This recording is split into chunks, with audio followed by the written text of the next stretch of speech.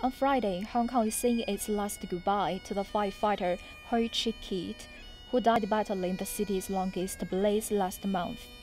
Government officials, including Chief Executive Leung Chen-ying and Director of Fire Services Lai Man-heng, were among those who laid wreaths. Bagpipes played funeral tunes as 6 of Hui's colleagues carried his coffin to Galette Garden at War Hope Shack Cemetery for burial fit for hero. Hui's widow and his 7-year-old son led the crowd in laying yellow gala lilies on the coffin.